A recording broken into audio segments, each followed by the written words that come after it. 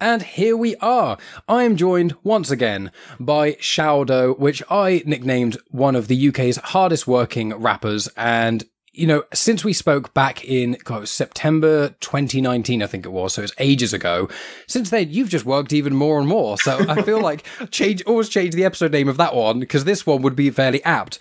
But, you know, you've just been doing a lot of stuff, both in your music career and outside of it. So just how are you doing, basically? I'm good. You know, funnily enough, you say that, but I feel like I've been working less hard and more smart. I've certainly been enjoying the process a lot more, just because I'm not killing myself to release music and to pay for everything and so on and so forth. It just feels like I'm able to enjoy the experience of releasing music and building a fan base more so than I did when I was actually, you know, reportedly the hardest working rapper. Yeah, I mean, obviously with COVID and things, that really changed how a huge amount of musicians had to work. But with yourself, you already had that level of sort of brand recognition to a degree, but because you did pretty much everything yourself, and you not only had your music, but you've got your manga and you've got really cool merch and things, and because you've got these layers, and I think when we spoke before, you said you know, you didn't want the shortcut. You know, if someone has that one track that explodes and then you're a one-hit wonder, you're kind of trailing behind that forever. But if you build up consistently over time and you find your footing and you find your lane, then the fans that you find stay with you. So linking in with that, obviously your music style has changed somewhat as the years have gone by. And from your previous album, Way of the Shao, that was, you really found your stride. So I just want to ask, the process of that from when you were started to kind of where you are now, how you found yourself in essence in the music. Do you know what? I just started rapping about things that interested me more. I've always been very much into anime, manga, gaming, let's call it nerdy stuff. And it just seemed that that wasn't the sort of appropriate thing that a rapper should rap about. Yeah, at the most, you'd make mention of it or have a clever metaphor or punchline involving an anime character, but that was it. You know, leaning fully into it. I think the first time I did it was with Kaioken. And, you know, that was very fun to film and record and everything like that, but it didn't really do that much career-wise. And then N9ne just happened to be a track that I merged English and Japanese with, and that exploded in terms of support and recognition and everything like that. And of course, I'm going to go where the appreciation is. And if people enjoy hearing that style of music from me and hear me enjoying myself on a record by talking about things that I love, then I've got no issue with doing that. It's certainly no compromise of my integrity. Otherwise that would be more of a serious consideration, but I've just leaned more into other aspects of my personality. And who would have thought, like, when you started your career in music, like, that your intrigue in Japanese and obviously all of when we spoke last time, you know, we end up going on a big tangent and talking about anime for like most of the conversation, but who knew your ability to speak Japanese would merge so well with your rap style, and also for the audiences that listen and a lot of the collaborations you've been doing as well. I think it's really helped elevate you among rappers. Not only is your rapping in English really cool, but I've noticed on a lot of YouTube videos, and when I see comments of people who haven't heard you before, they go, oh wow, this is something I haven't heard before. So was N9ne something that you specifically was like, I'm just going to do this track with a bit of Japanese in it because I want to and it's fun, or was there another influence that made you do that? I think it started for me from the Charlie Sloth Fire in the Booth, where I rapped a little bit in Japanese and people really responded to that. But then I purposefully didn't do any more because I remember saying this to a friend. I didn't want to come across as a gimmick or gimmicky with it. And I needed to prove myself as an artist, regardless of what I viewed to be a crutch in terms of, you know, just speaking random Japanese in my verse. And then N9ne came along and I heard the track and it just seemed that was the chorus. You know, I was listening to the track and the word N9ne was coming into my head. And I thought, well, yeah, I've got to, if I'm going to use that word, then really I've got to include some Japanese in it. And so I did that and got the reaction I got. And I think I had to let go of that self-depreciating thought process, which was, you know, it's a gimmick to rap in Japanese, if I'm putting in genuine work and effort into learning it, appreciating the culture, really studying the language, which I am, I'm taking lessons and everything like that, and really putting a lot of time into getting the language right so that I can represent it authentically. So with me, it would never be a gimmick, because I would always appreciate and respect anything that I'm doing. But I suppose I was worried that people would view me as a one-trick pony, or as somebody who could only get attention by rapping in Japanese. Mm. So, I've tried to measure it out carefully. And whilst I'm learning, it's the what do they call it? The Dunning-Kruger effect, where before I started the university lessons, I was like, oh yeah, I'm getting this. It all makes sense. Then I started the university lessons. I'm like, nope, this language is actually really difficult. And now I'm getting back to a point where I'm like, okay, I kind of get it, but it's a lot more difficult than I first envisioned. So, whereas I would have taken more chances with the language and been comfortable to be wrong just because I wouldn't know that I was being wrong with it. Now it's a lot more difficult because I know where I'm going wrong with certain phrases, so I need to be even more careful. But that just means that the Japanese is even more accurate and still rhymes with the English and still makes sense. So as you're speaking Japanese more in your music, you're not only growing as a musician and an artist, but also your language is growing, which is it's very good to sort of see that. And linking in with that, one of the things that the collaborations we have to speak about is Shaggy versus One Jump Man. And one of the things I've got to say, I'll put links in the description because people need to check out both of the parts that you're in, but also, the YouTube channel Mashed, which I didn't realize is by Channel 4, which is baffling too. I did not expect that when I saw it. I was like, Mashed. I was like, is this like, for me, I thought, was it something relating to, the vibes I got initially was, I should have really remembered what the name of it was. It's,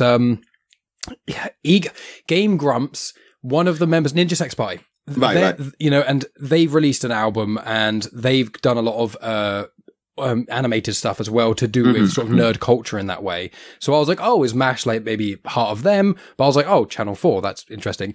But one of the things quite random, huh? Yeah, it's I would not have guessed. I mean, Channel 4 are very progressive in a lot of ways, but I didn't realize they had a YouTube presence of that regard.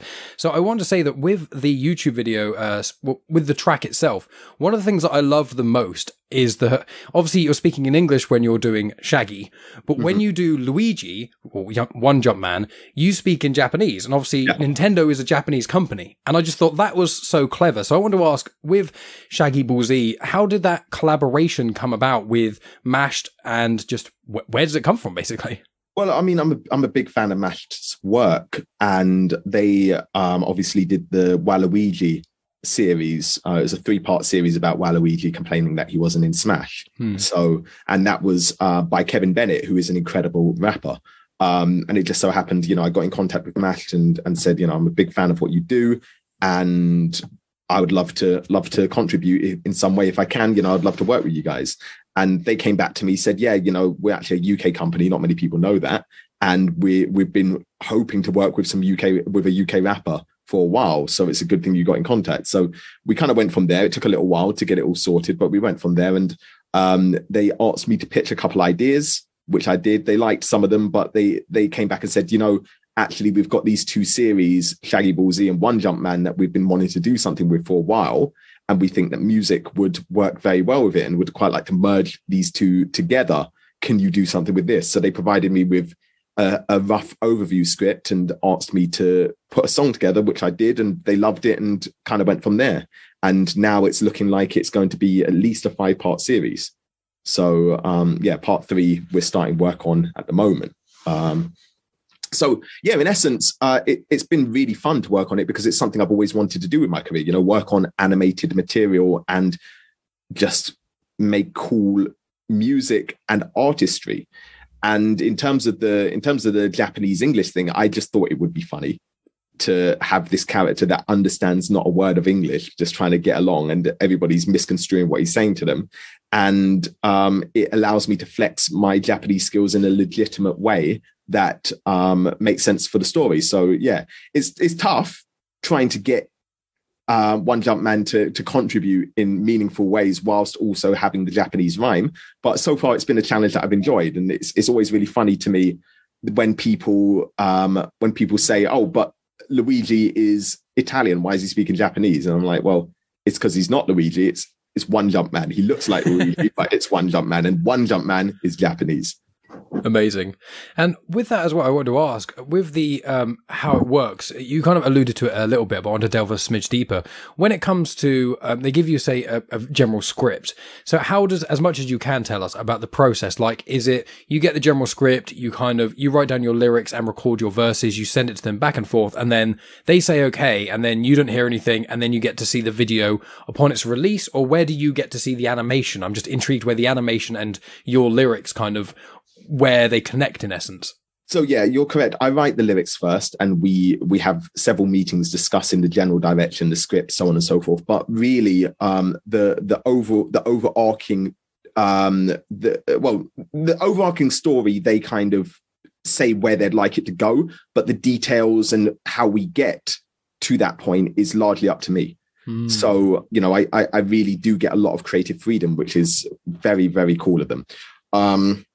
So yeah, I mean, with part one, they just said they wanted, you know, a big fight in a stadium.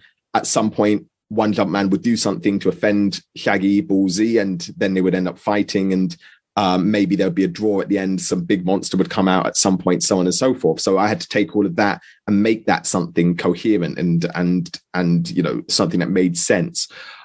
So when that's done, I send them over the song, they listen, and they create what's called an animatic, which is a very, very rough version of the animation, where it's almost like stick figures, drawn faces and things like that.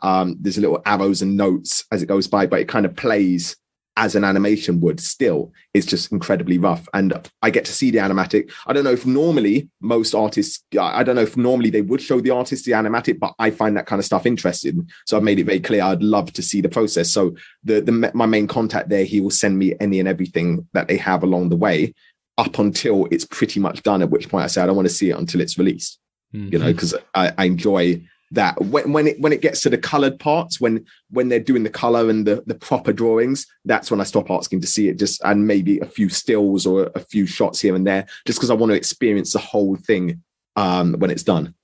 That's amazing. And I love, one of the things I love about it is not only you do so many references in so much of your music, which is brilliant. So you can just listen again and again and again and pick up more and more things. And it's the same with watching Shaggy Ball Z, because when I watched it, I think it was either the first or second time, and you see in the first episode of it, you are in the crowd, which I loved. Yeah. I love little things like that. And I was like, oh my God, there's animated Shao Dow. Little things like that. So anyone who hasn't seen the video needs to check it out. But anyone who's already watched it, go watch it again. Just look around the background, because there's so many fun little there's puns. A lot of stuff, and I can't take any credit for that whatsoever. That's the animator Liam, who is probably as big as, if not a bigger nerd than me, and really knows his stuff. So it's always a joy for me. Like part 2 contains a lot of JoJo references, and it takes a couple watches, and even if you know JoJo well, you might still miss a few of them, but there's just some really good stuff in there. And what they're starting to do now is harken back to some of their earlier videos. So they're creating what the audience have dubbed the mashed cinematic universe, which I think is great. That's so cool. I mean, it's one thing that I think we touched upon it before, but sort of centering in on it a bit more is like collaboration. You know, in a lot of your singles and obviously in your albums and things, you have done numerous collaborations over your career. And as a podcaster, although we're in slightly different mediums, it's still something that I believe is one of the most valuable things of being a content creator, because I just think that when you work with someone else, even... it doesn't matter how small or big the collaboration necessarily is, but both parties seem to take something away. And obviously, if you can combine audiences, that ends up adding even more. And I just think collaborations in themselves are just so important for so many working individuals who aren't, you know, immediately gigantic, massive, famous sort of artists or podcasters. And I think that this perfectly encapsulates how well collaborations can go with people who are like-minded enough but still have individual skills, and you can create so many cool things. Not just the things that you've been involved with, but everything that MASH do is building that thing up. And I think I just really respect that, and also your input into that realm. Yeah. I for me, it's just about creating cool stuff. Like I said, you know, I just want to do the things that I dreamed about doing when I was starting my career. And so far, you know, I feel very blessed to have done some of those things. There's still a lot more, but if I could tell myself, my younger self, what I would be doing now, he would be incredibly impressed and excited. So, you know, that's some of it really. That's kind of enough for me, but it's also not enough for me because I want more. That's kind of how I feel. Whenever I get like a really, like a guest I've been chiming for ages and I'm really excited about, I'm like, oh, I'm so happy I got them. And then I speak to them and afterwards I'm like, but I'm not done. Now I need to get the next person and stuff. And so speaking of sort of collaborations and sort of dreams in a lot of ways, when we were first speaking back in the prior podcast we did, obviously you on your last album, you had the song, I believe it was Don't Box Me with Chris Calico. Yes. And obviously he is, or was, a major player of strange music. And we spoke about N9ne, and obviously N9ne, and you've said in multiple interviews as well, has been a massive influence to you in so many ways. And then when I saw it get, I think it was about a year ago now or so, but when I saw that you were doing a collaboration with N9ne, I mean, I don't know, I want to hear how you were feeling, but when I saw that, I was like, because I saw you support N9ne in the UK. That's how I first heard of you, and I saw you, and I was like, I love this guy's energy, want to get in contact, and that's how we end up speaking and things. So how was that to finally, after like playing shows with him in the UK and having a song with Chris Calico, finally, and not only having a single released sort of under your name featuring N9ne like the Chris Calico thing was, but the reverse, that you are on a N9ne album. I mean, that's incredible, and kudos to you, sir. It's a brilliant track. If it's indescribable, really. I mean, sometimes I kind of forget it just to get through my day, because if I think about it too much, it's like, wow, you know, it's unbelievable. And really, he just called me out of the blue and said, I've got a track I think I could hear you on. Would you like to do it? And I'm like, well, duh, yeah. So, it was kind of like that. And it was really cool to be able to talk to him and just be involved in the process. And my only regret was that I was meant to fly out to the States to film the video with him, and we couldn't do it because of COVID. So, you know, I was supposed to be quite heavily featured in the video, and it's really, really unfortunate that I wasn't. But, you know, time will tell, and fingers crossed there will be more in the future. I don't know, but you know, just to be able to say that I was on a N9ne album in and of itself is incredible. So I'm really, really happy with that. And the song itself is amazing. It's called Kicketer, and I'll make sure I put a link to that in the description as well for anyone so they can see the video, but also so they can hear the track itself. And you know, I like N9ne, but he releases so much music a lot of the time. It's kind of sometimes he releases an album, and I'm like, it's so overwhelming. But when that album came out, I think that your track with Tech was actually one of the standouts. And I listened to it over and over again. I think it's fantastic. And when it comes to sort of the process, obviously he probably had the majority of the track sorted. Was it kind of like, because I don't really know how collaborations, especially in rap music, work. Is it he basically said, you've got this 30 seconds, say whatever you want? Or did he have a theme? Like, as much as you can say about it, I'm just very intrigued by it. Yeah, so he kind of said that he had written this song and he could hear me he could hear me on the hook. And so he sent it over to me, and it had the space already. He already had the verses, and he gave me a general thought process of where he was going with the track, the kind of energy he wanted, the kind of idea he wanted for the chorus. He said he wanted it to have a worldwide feel, that kind of thing, something international. And so immediately I thought, well, it needs to have some Japanese in there in that case.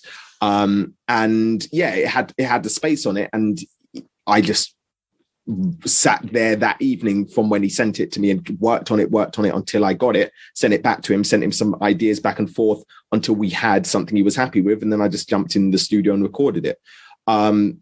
It's different for different artists. Some artists will send you just a song, completely blank instrumental, and give you some ideas and so on and so forth, and you kind of work it together. Sometimes they will have already recorded the key parts on it and then send that over to you. It's different, you know.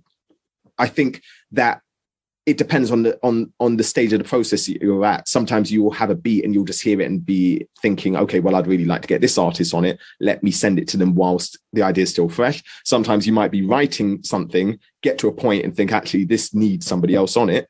Who do I get? Oh, okay, maybe this person. Let me send them what I've got so far. Yeah, and one of the things as well, just to sort of partly finish off the N9ne discussion, is when I heard about the song and I was like, oh, that's amazing, that's so cool.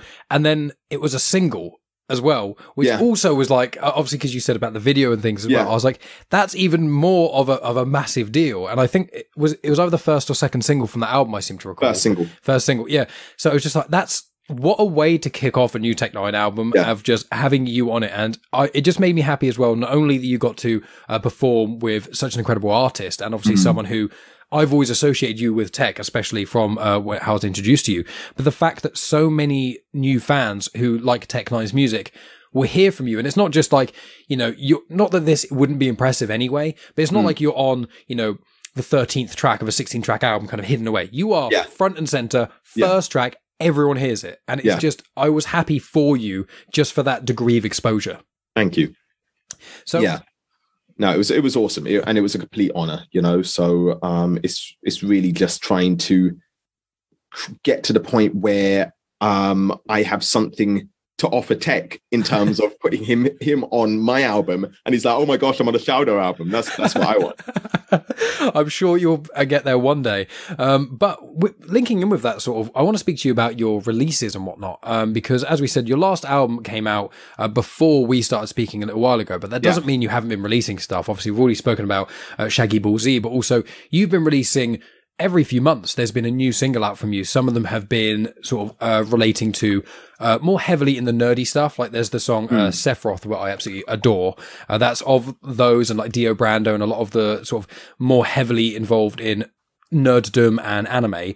The Sephiroth song, I think for me, was one of my favorites of that. But then you're still also releasing music that isn't explicitly in that realm. Songs like Cursey. And so I want to ask you, what is the process? And you're releasing, I think you said, an EP at some point in this year, ideally. So what is what has made you choose to release singles consistently as opposed to saving up for an album? Like, what was your process of your releasing schedule, in essence?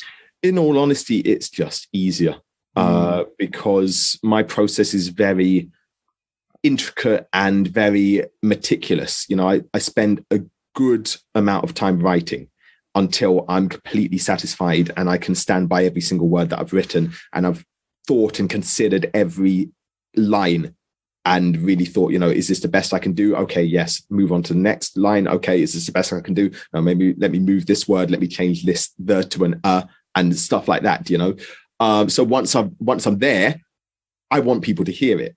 And to do that for, say, 5-6 tracks for an EP, or 12 to 15 tracks for an album, or however much, and not be releasing music in the meantime, I think would stress me out a little bit, just because I know people are waiting, and in the community that I'm in, the nerdcore community, the expectation is that you're releasing tracks maybe once a week, if not once every 2 weeks, whereas I'm out here releasing a track every month or so, or whenever I feel like it. So there's already a bit of a delay in my process. So then to wait 3, 4, 5, however months it takes to put together a body of work, I just worry that I'll lose some of the momentum that I've built up. Plus, I genuinely enjoy the single process at the moment, creating the music video, creating the artwork for it. I'm so proud of the artwork for Eren Yeager for Dead, because I genuinely think that's the best artwork that I've had so far. And, for an EP or an album, you get one piece of artwork for the whole project, assuming you're not releasing any singles from it.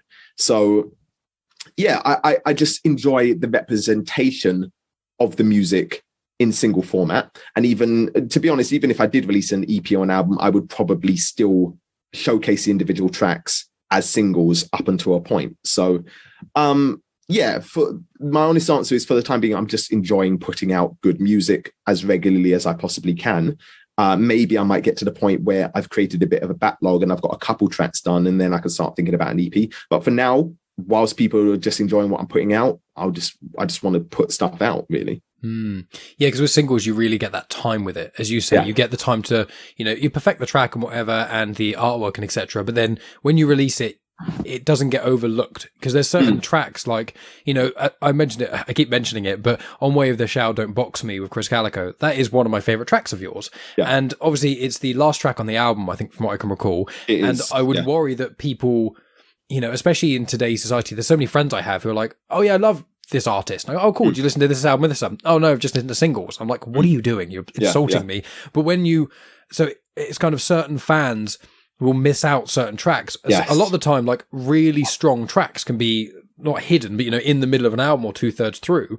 And if you release them single, one at a time, you release it, you get time, your fans can sort of respond to it, you can hear what they liked about it, what they didn't, and it can help you attune your craft. Whereas if you spend a year and a half and you're quiet in air quotes because you're releasing an album, and then you release the album, it is not, except it's not sort of, people don't like it as much as maybe one would expect. And then you've kind of got the back and forth process you don't have as much. Whereas when you release one single at a time, you just really get that time for it. Yes. Yeah.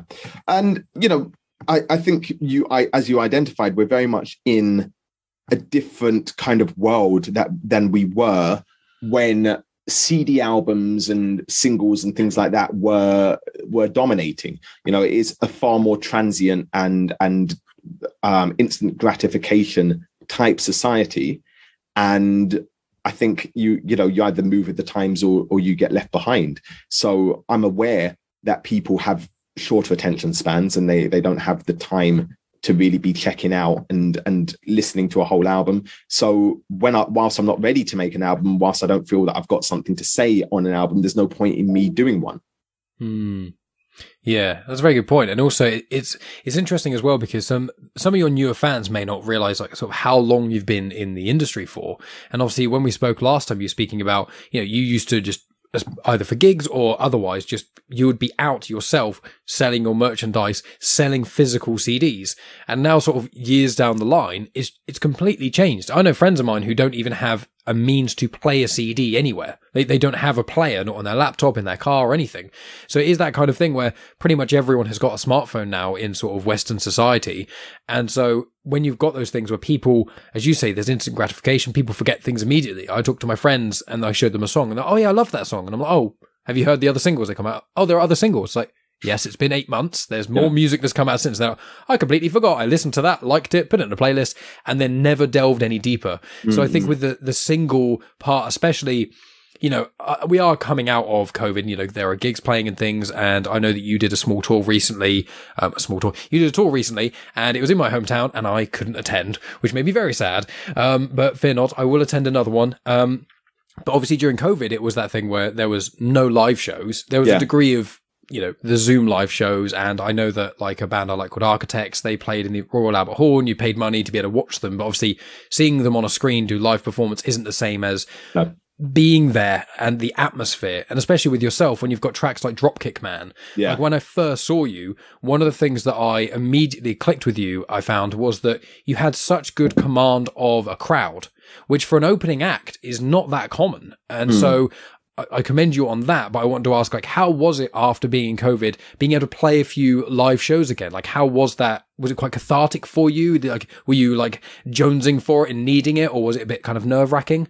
Yeah, it was awesome. I really missed being on stage. It's very much something that I love doing, and the London show in particular, the London show of the tour was one of my favorite shows that I've done.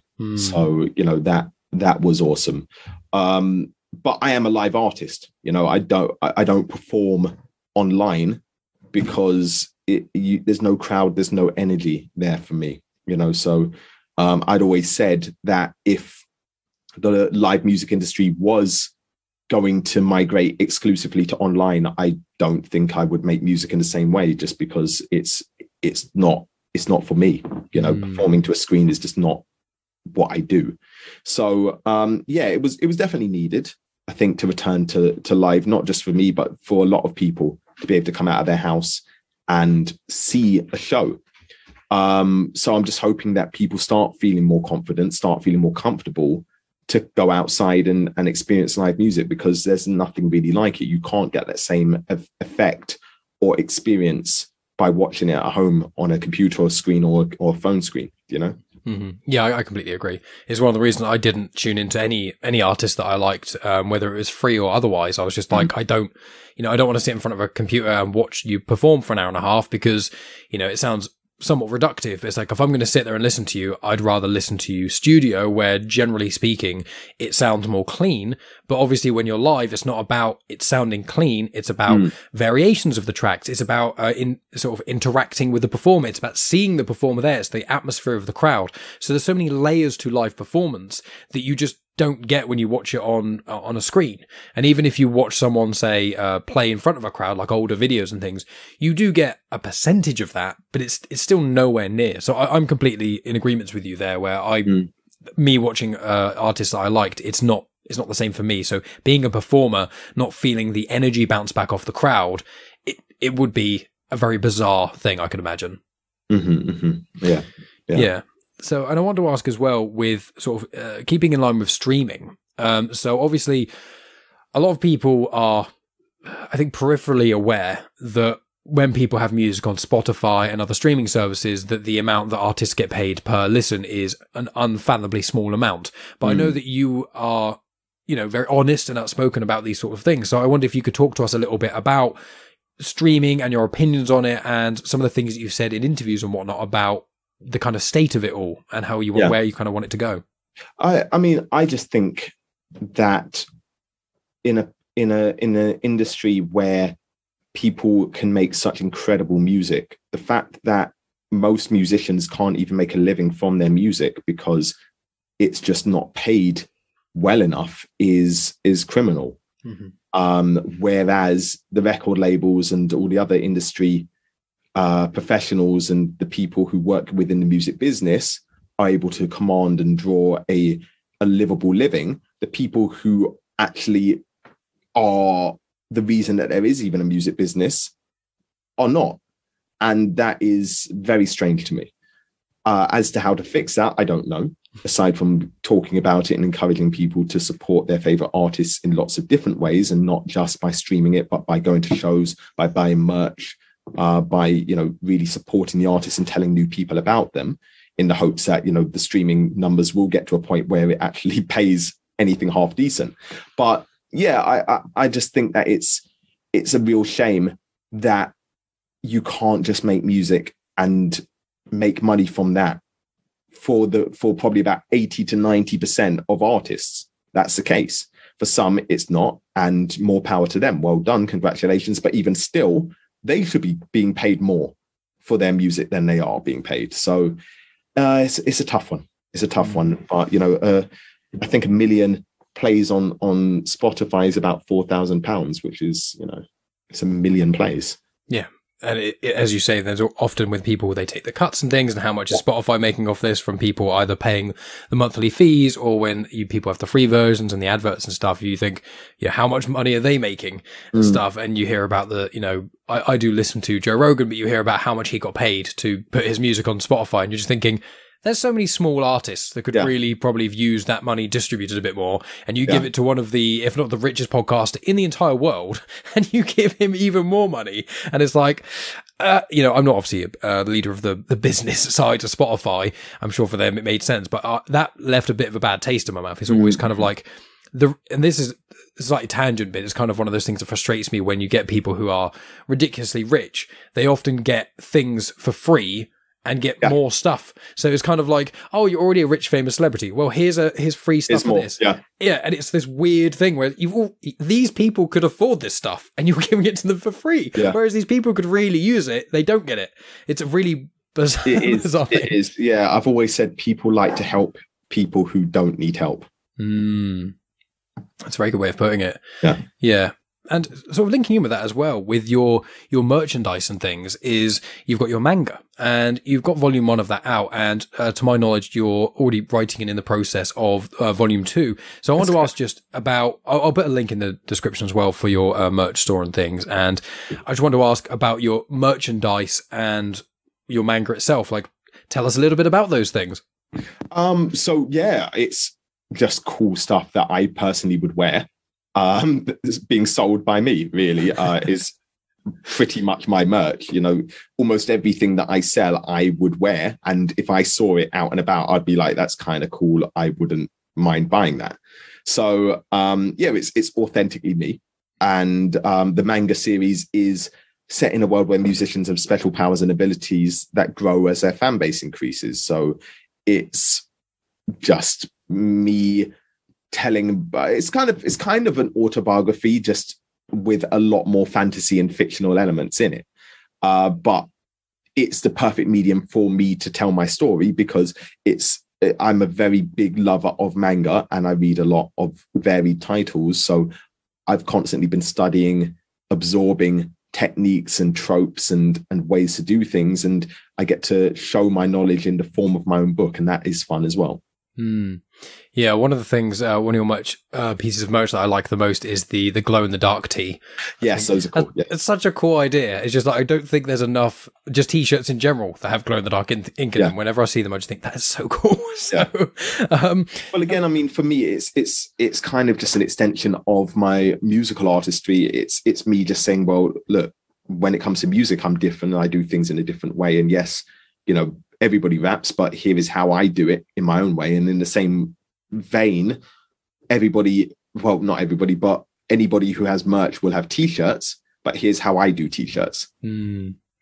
Yeah, exactly. And you've got so many other cool ones. I know you've got like a foil one as well, and just well, I've got the foil. Well, what I've been leaning into more now, actually, because of the work that I put into with my illustrator to develop the artwork for the singles, I've started selling art prints of the singles, which are foil art prints. And so that's been really cool, just to reimagine my artwork as something that you could put on your wall. Yeah. And it works very well. I mean, I know not all of the people who are watching on YouTube and things will be able to see some of the artwork you've got in the background. Then I can see the N9ne one up there as well, and the cover of your manga. Obviously, not everything that people can see, because I can see there's a very cool Dragon Ball Z one, which is not yours, unfortunately. But it does work, and I think it was. I can't remember who said it, but before I've spoken to you and things, I've heard other people say what you ideally want for merchandise is you want it to be cool enough that your fans enjoy it, obviously want to buy it, but also so that even if one isn't necessarily a super fan of the music, because the merch is so cool, you're willing to wear that. And then obviously cleverly enough, if people wear your stuff, that's a subtle advert for it. And if people go, oh, that's a cool glow in the dark top. What's that? Oh, it's Shao Dow. Oh, who's that? And it kind of goes from there. It's about recognition, which is something that I think, and exposure, which is something that especially artists that are building a life for themselves in this industry really need. No, totally agree. So yeah, it's and again, it should be an extension of your personality as an artist. You know, so as I've always said, I would not make, say, a football jersey as merchandise, because I have no interest in football. Same. So it just wouldn't work for me. And I feel a lot of my fans wouldn't resonate with it, because my fans are quite similar to me in terms of their interests and their dislikes and their likes. Yeah, exactly. It's knowing the fan base and also being true to yourself. That's one of the things I've always liked about you, is that you are very honest, and both in and outside of your music. As I harken back to the live show that I saw of yours, where just the way you interacted with the crowd, it was not superficial. And I think N9ne has a lot of that as well, which is one of the reasons I love tech as well. It's just that kind of open honesty, letting people see the true you, and not having this, you know, I think a lot of artists, both in rap and outside of rap, have that kind of thing where they've got their rap or other persona at the front, and then they are in the back. And although they're kind of pulling the strings, it's not truly who they are. And with you, I know that just from the start, you can pick out any Shao Dow track and you immediately know and you can feel what kind of individual you are, both as an artist and as a person, which I really respect. And I think in the sort of, as you deemed it, nerdcore genre, I think that's what a lot of people, like I identify as a nerd as well. I mean, in the background, there's a Lego Falcon. I was looking at it, Yeah, I've got Lego everywhere, Funko Pops and stuff, and Star Wars tattoos and whatever. So, but it's one of those things where nerdy, I think a lot of people who are in nerd culture, either consumers or creators, they respond to honesty, because for the longest time, nerds were kind of looked down upon. Yeah. And now it's become a bit more mainstream. I mean, look, we're grown people, you know. If you want to enjoy something which is perceived to be for kids, and that's up to you, because I genuinely think the ones who are ridiculing others for having nerdy interests are probably quite miserable themselves, because they're so worried about what other people think of them that they can't just enjoy what they want to enjoy, you know? And quite frankly, I'm in the gym so much that I'd like to see somebody try and stuff me in a locker. I have seen, and it also works really well because you wear a lot of the gym clothes, which are like sort of the Dragon Ball Z style ones. Yeah. And whenever I see them, I'm like, I wish I had the body to wear something like that didn't look ironic. But when you wear it, it's you just have to hit the gym, just hit the gym, and we all can get it. And I just want to. I feel like an anime character when I'm in the gym, so I want to look like one as well. Yeah, and your videos on social media are very inspiring. The one that I watched fairly recently, it was, I think it's the pectoral flight, where it's the machine where you're doing this. And I could see in the background the weights going up, and it was all of the weights. And obviously, I was seeing that. I was like, I knew you were strong because I've seen a lot of the, and very athletic. I've seen a lot of the videos where, you pull yourself up with your body weight and you can hold yourself up and things like that. But then when you see that sort of stuff, it's like, this guy, he releases music. He's got manga out. He's a nerd in all the best ways. He's honest. And also, he goes to the gym a lot. And it's all these elements that I think people would wrongly not associate. They think, if you love anime, you're going to be, the stereotypical term is like a neckbeard, like an overweight person in a basement eating just Doritos and Mountain Dew, and that's it, and you've got no talent. Whereas I like how you are so unashamedly yourself, and you do what you want to do in so many aspects, and you're open about that on social media, that people get to see that you can be these things that in the past people wouldn't think connect together, because it doesn't matter. It's just what you want to be. Well, I mean, to be fair, I am in the basement and I'm eating barbecue crunch mix with giant corn, peas and chickpeas. I eat that a lot. Yeah, it's pretty good. Exactly. Yeah, nothing wrong with that. I mean, I eat a lot of. Doritos are my thing. I devour Doritos. I need to not have them in the house because I'll go through them like nobody's business. So I wanted to ask a little bit about something I noticed you had an interview in a magazine recently, and you posted it. I saw on your Facebook and things, and within that, I believe it was, I think it was mentioned in passing about sort of speaking at Parliament and grassroots. And I can't remember when we spoke before if that was on the cards, but I don't remember hearing a huge amount of detail about that. So apologies if it's now slightly out of date, but I'm just intrigued by, when did you speak with Parliament and what was it kind of about? That's a good question. I'm actually trying to remember when it happened. I feel like I think it was 2017, actually. Yeah. But I have a really bad habit of forgetting stuff that I've done. Like, I could have done the coolest thing, and then next month I'll be like, I haven't really done much recently. Because I'm always focused on the now as well as the future, and thinking about, okay, what can I do to surpass what I've done already? So once I've done it, even the Tech-9ne thing, I need to be reminded that I've been on a Tech-9ne album, because otherwise I forget, because I'm so focused on what can I do to be better than I was yesterday. So yeah, with the Parliament thing, it was, I was speaking on behalf of small music venues around the country in support of, and talking about how important culturally grassroots music venues are, not only to the music scene, but to small towns and cities, and just entertainment and culture in general, how vital they are, and how we don't, whilst the O2 academies and the O2 itself and the big massive venues are good, we still need smaller venues. We still need 100 capacity. We still need 200 capacity. In some cases, we need 50 capacity venues. And that is the training grounds for a lot of tomorrow's success stories. And without them, I don't know how you get your stage experience. I don't know how you learn how to command a crowd, or how to take control of a vibe and enhance it with your music. You can't just step on to an 1,000 capacity stage for your first performance and expect to know what you're doing.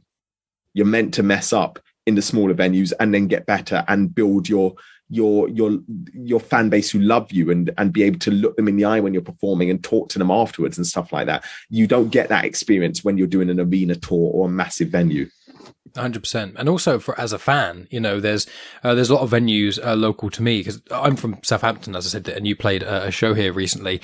And Southampton, one of the things I love about it is the music scene. Both there's the alternative music scene and the sort of the more mainstream. You've got the O2 Academy, which is generally a bit more mainstream individuals who play there. But then you've got the Joiners, and you've got the Brook, and you've got a lot of other smaller venues and the Stage Door, where, as a fan, especially when I was a teenager, I would just spend every weekend, I'd be going to a different gig of different genres and things. And when you go to somewhere like the Joiners, as an example, the tickets there are often less than £10. So as someone who, if you're a young person or someone who is even older but doesn't have that much money to be able to spend 50 plus quid on a ticket to see a band or artist you like in an arena, plus getting there, etc., when it is that lower amount of money, it helps obviously the venue itself, the local community, as well as the individual performing and also the individuals going there.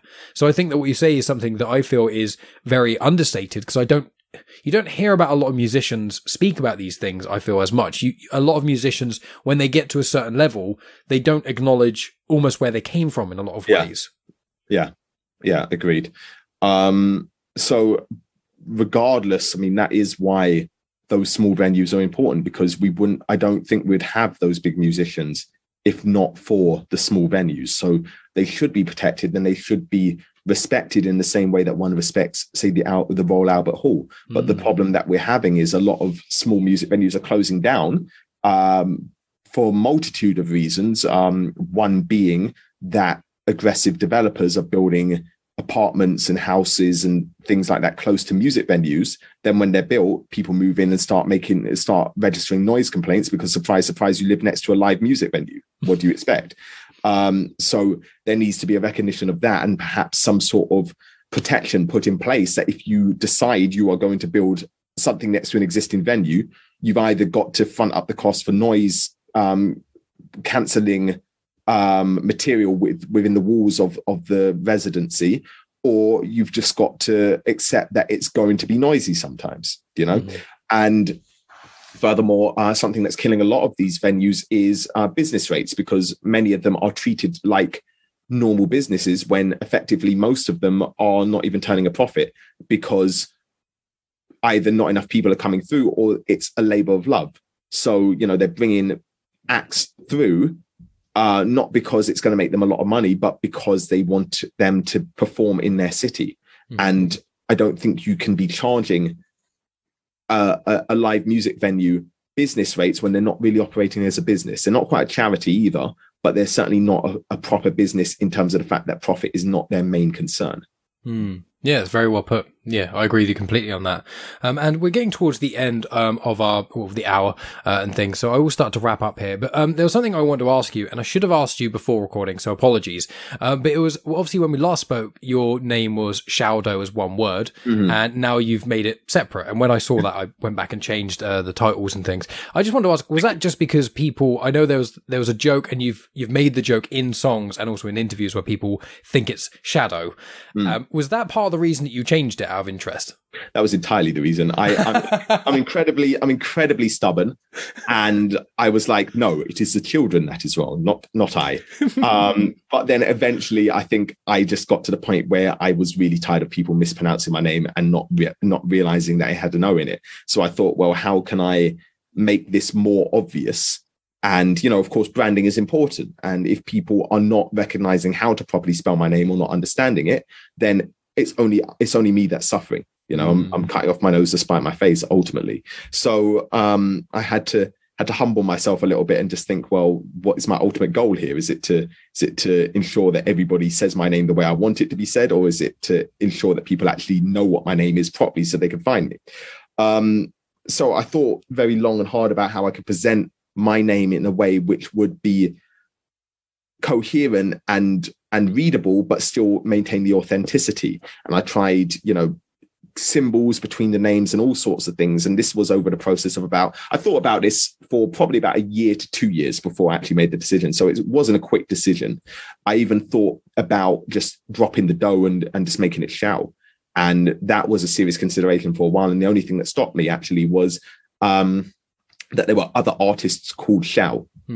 And I considered, and I mean, none of them had the kind of reach and fan base that I did. So it would have been very easy to just go, you know what, this is my name now, and you've got to change yours because I said so. And, if you don't like it, I'll start legal action. I could have done that, but that felt really shitty. And it just didn't feel like the way I wanted to start a new name change, to come in with animosity and negativity and stuff like that, because I feel that would come back to me at some point later in my career. I had to have my name surrounded with that. So Shao Dow was still me and very much me, and nobody, thankfully, has ever tried to take that name or to do something similar to that name, probably because it's a stupid name. So, you know, I was free to play around with that. And of course, a lot of my merch still has Shao Dow on it. So I didn't want to completely disregard where I've come from. So eventually I was just mucking around and I put a space between it and thought, actually, that doesn't look too bad. That kind of works. It then makes it very clear that these are two separate things you're meant to say, and it's not Shadow. Despite the fact that people still kind of say Shadow, sometimes it's less. They tend to say Shao Dow now, which, you know, we're getting there. Not quite there, but we're certainly closer than we were. So, yeah, I think the space worked. And actually now when I see the word together in my brain, I'm like, no, that's wrong. You've spelled my name wrong. Despite the fact that that was my name for a good, 8 years or so. So it's weird how that works, but it feels so much more natural having it like that. And I can play around with it a lot more. And yeah, people are getting it. And it just so happened that I changed my name just before I released N9ne. So I don't know if the name change helped. I don't know if it just was a fortuitous situation. I'll never know, but it felt like the stars aligned at that point. So it's definitely felt like the right thing to do there. Yeah. When you did it, I thought it was a good shout as well. It was, as I already knew who you were, but when I was telling people about it, if you write Shao Dow without the space, there is that part of people and they go, is he just writing Shao Dow and got it wrong? But when it's the space, it's like, I highly doubt he's added an extra letter, capitalized the D and, put O in it all by mistake. Yeah. And so it works as well, because when I speak to people about you and when I have done before the name alteration, it sounds the same. And even when we did our podcast, we're both saying Shao Dow, but it's difference between Shao Dow and Shao Dow. It's like it's almost the tiniest little gap difference. Yeah. So I think it works really, really well. And it was a good shout, I think. I hadn't thought about it, but when you did it, I was like, yeah, that makes sense. It felt like the most obvious thing. And sometimes the simplest solution is the right one sometimes, but I still had to think about it very carefully because it's my everything really. So 100%. Cool. Well, last sort of thing I wanted to ask you is just what can you tell us for sort of with the future? Obviously, you've got a lot of things going on at the moment, and there's, I'm sure, many things that you can't speak about. But in your answer of what you can tell us, I know that there's something that in a week or so after this being released, it will be out. So I want you to speak about that. But also in that answer, I'm very intrigued by how far ahead are you with things? So like, for example, what you're releasing next week, have you already started writing the next thing and the next thing after that? Or are you, I know you said one single at a time. I'm just intrigued by the process of how far ahead you are with stuff that you can actually talk about. And also, what's the thing coming out next week? Yeah. So in answer to that question, no, just because because I do so much myself, my brain switches into different modes. So currently I'm in single promotion mode, and that is a very business orientated way of thinking with some flares of creativity granted, but it is a lot more business orientated. So it just I'm not thinking about writing lyrics just because I can't think about writing lyrics right now. I'm very much focused on ensuring that as many people as possible know about the single and pre-save it as well, because that kind of thing helps. I don't think people realize, but the more that a single is pre-saved before the release, the more likely is that single will then be put onto playlists and things like that, which of course helps the artist in terms of more plays and more listens and more potential listeners, So my focus is just ensuring that as many people as possible know that I have new music coming out, so that on release day there are people ready to listen and check it out. In terms of after that, once that song is out, I'll probably give myself a few days to a week, and then I'll get back to writing again and start planning the next track. Alongside that, though, I am, I say that I can't write anything, and that's kind of not true, because I am still also working on part 3 of Shaggy Z versus One Jump Man, and also creating the second volume of The Way of Shao manga. And I'm actually expecting, this is releasing on Sunday, potentially releasing on Sunday, but as we are now, we're on a Wednesday, I'm expecting some drafts of the book tomorrow to have a look at. So I'm really excited to see that. Plus, just more shows. And I've got a show next month in Cambridge. I am performing at all of the Comic-Con events this year in England. So I'm doing the 2 London shows and the Birmingham show. And yeah, whatever else kind of comes up in between that. Sometimes things just pop up and they're huge and they come out of nowhere. So I'm always kind of just open for experiences, I guess, and just new things. And then I'm also trying to be as supportive to the up and coming artists as possible. So, you know, I occasionally do Twitter spaces where I just hop in and just give advice to artists. I'm strongly considering starting up a kind of side business of mentoring and advising artists where, you know, maybe I'll charge a small amount per hour and I'll sit down and listen to an artist's music, give them advice, and that's directly tailored to them and help them to learn the music industry. So yeah, I'm considering that. I haven't quite thought it out just yet because there's so many other things to do. But yeah, essentially, there's always stuff that I'm doing, you know, and it will always be creative in some way. Yeah, and it goes back to one of my very first comments of back to the other podcast. One of the UK's hardest working rappers, because you're always doing something, and it is always just delightful to speak with you because there's always so many things to talk about. And although this one was more confined to an hour, I feel like, you know, we didn't even touch with like anime or anything like that because the last conversation we had was the majority of it was just talking about Dragon Ball Z and Dragon Ball Super. So I know we could talk about hundreds of things. But before I press stop on this wonderful conversation, please tell people where they can find you. I'll put links in the description, but just sort of last things and what you've got. I'll make sure this comes out on Sunday. So what you've got coming out within the week, and then we'll finish this up. Sure. So you can find me on pretty much any social media at Shao Dow Music. So ShaoDow Music. If you can't spell music, I can't help you. And my website is diygang.co.uk, as it sounds. I have the Evan Yeager Thided track coming out on Friday the 8th, even though it says the 4th on my Twitter. It is actually the 8th because I'm dumb and Twitter doesn't have an edit button. So yeah, that's coming out next Friday, and it is what it sounds like. It's an Eren Yeager diss track because he is a psychopath, and I refuse to accept any other answer to that. And yeah, I'll also be involved in a Dungeons and Dragons playthrough.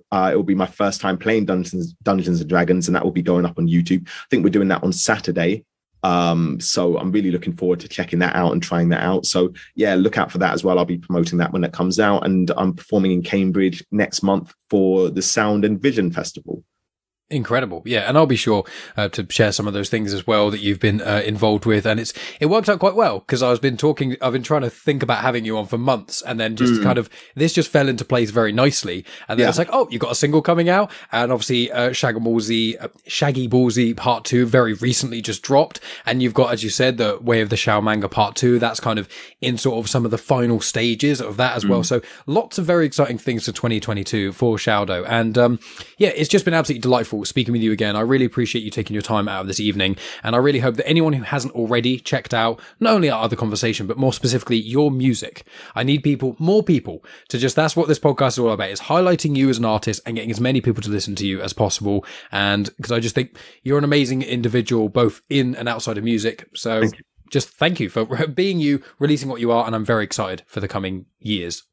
Thank you very much. Well, it's a pleasure to talk to you as always. Thank you very much.